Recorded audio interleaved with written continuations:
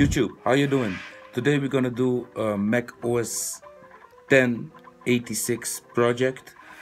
And what is the 86? Well, the 86 stands for the hardware that we're gonna use and the platform. It will be an x86 platform. And how is this possible? Well, at a certain moment, Mac decided to use Intel processors, and when they made that step, they also came a little bit closer to let Mac OS X OS X be installed also on not Apple hardware.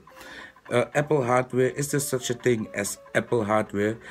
Well, you can better call it Apple chosen hardware, because in fact all hardware is hardware, and yeah, a processor is a processor, chip is a chip, and if you can port an operating system to it, then it will just run on it. It's just a matter of getting it to run on it. So we're gonna install Mac on the Acer 5310. It's a very old computer. It doesn't even have a battery. I got the thing really cheap, and I got it laying around, but in fact it's a perfect Mac, and that's what you're gonna see in this video today. We're booting up, and let's take a look. Okay, there she is. That's it, the Acer 5310. We inserted the DVD. We're gonna install 10.5.7, and then after that we're gonna update to 10.5.8. This is the bootloader, and we're just gonna hit enter, and the machine will start booting the installer. So of course we're using a bootloader there, and Darwin is being started. So we're gonna boot up, and soon we will get into the screens where we will have to make some choices. So until then, I'm gonna get back to you. There we are. Here we will choose our language. So there we are. In the next step, here on top, you will see something that is saying utilities.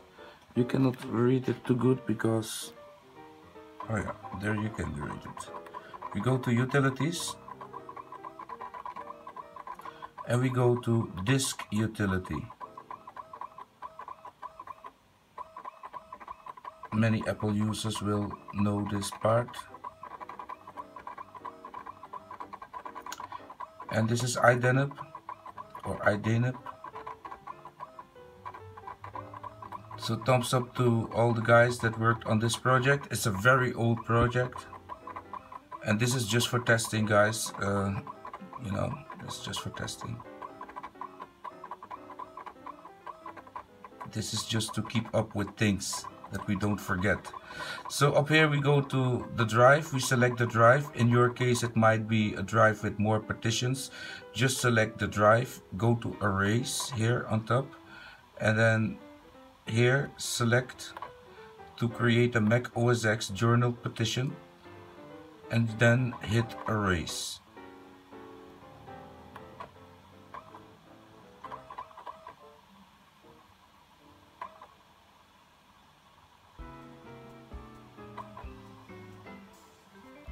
Okay, and in fact it's saying partition map scene is master boot record, and that is just fine. It's just good, because this is Mac OS X journal. This is just fine. So we're gonna quit this here, and then we're gonna continue. Here we agree. We select the drive, we hit continue, and now we're gonna hit customize. Okay, so I want you to take a good look here and try to write down what I'm doing. iDENEB essential system is selected. Okay, now we're gonna hit bootloader. We're gonna choose for the Chameleon 2 bootloader. Fix ACPI SS2 fix.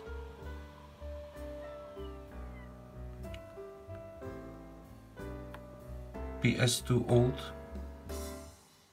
for the keyboard and the mouse. Firewire remove. Apple SM BIOS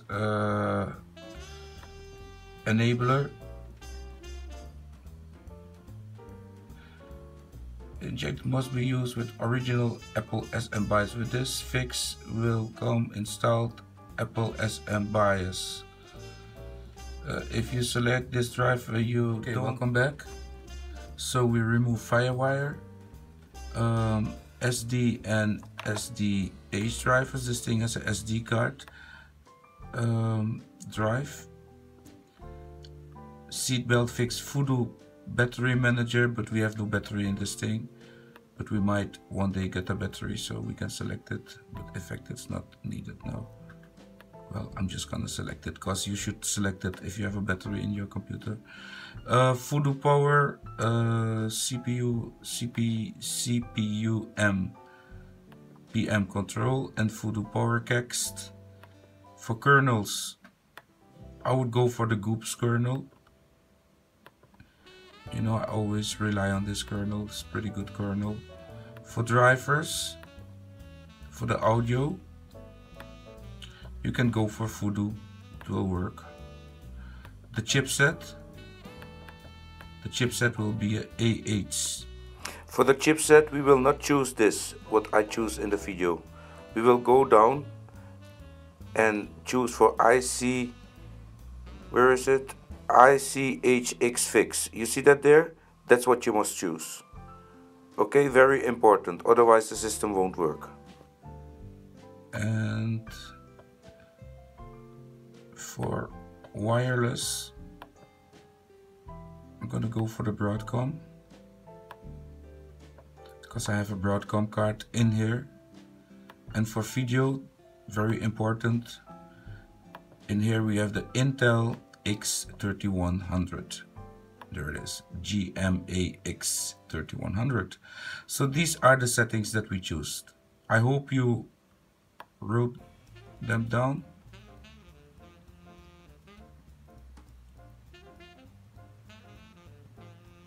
Otherwise, just pause the video to get the settings. These settings are specific for the Acer 5310. Okay, and for this distribution from iDENEB. Okay, so now we must just keep our fingers crossed and hope that we made the right choices for this. It's been a while, you know.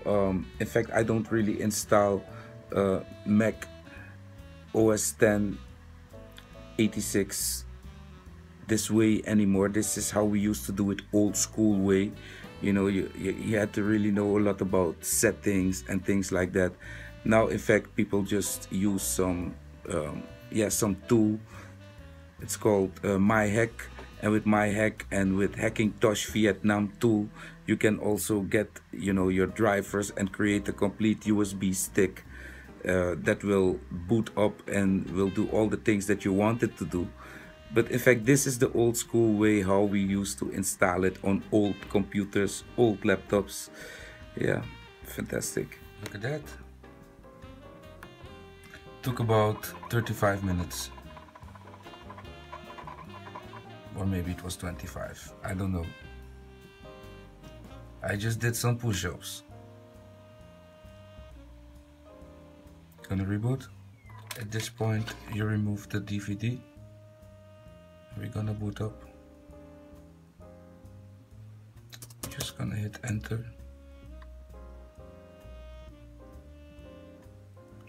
And seeing the little hard drive there blinking is a good sign. Very good sign. And if we did it right, we will be welcomed like on a real Mac.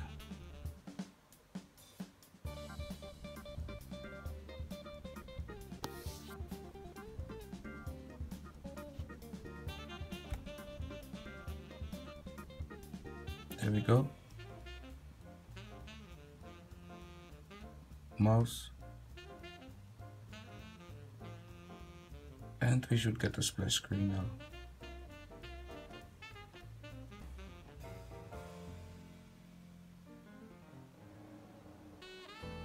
There it is.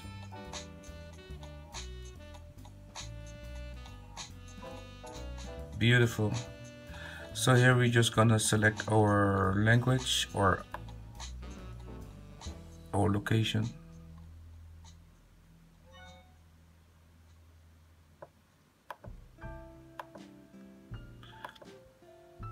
US, not transfer.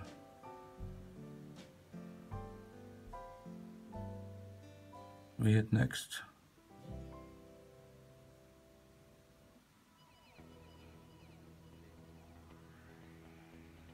And we get stuck up.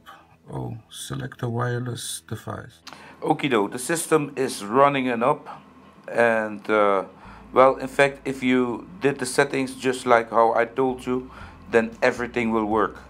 In my case, in this installation, I made a little mistake that I corrected when we were in the customization part. I corrected it in this video and I told you what you should choose. It was the ICHX you should choose and nothing else.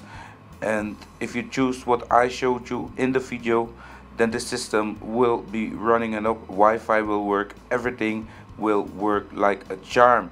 And here you can see it's recognized as Intel 2 core Solo.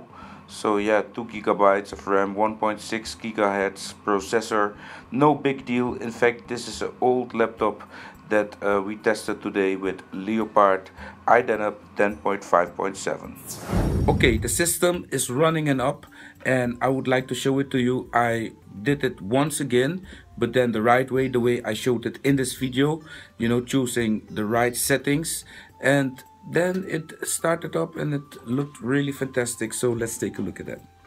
Okay, there you can see it. I'm always watching Bonanza. I love Bonanza. I think, you know, everyone should watch Bonanza. There are hundreds of them on YouTube. So I'm gonna pause this, but let me show you the system, how it looks. It's really good. You see that the Wi-Fi is working. Here we have Wi-Fi stations. You see that.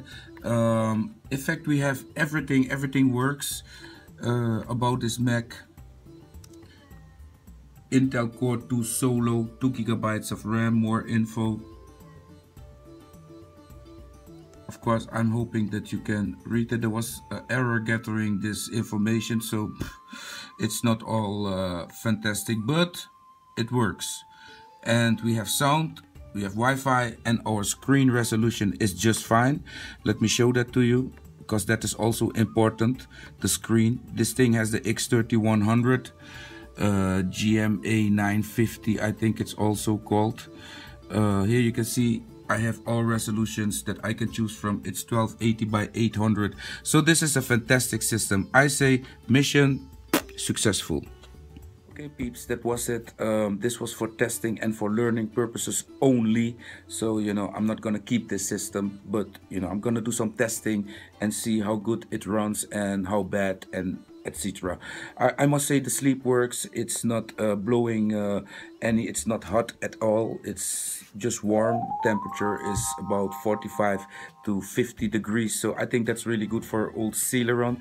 Peeps, thanks again for watching. If you like this project, please like, subscribe, and love to see you in my next video again.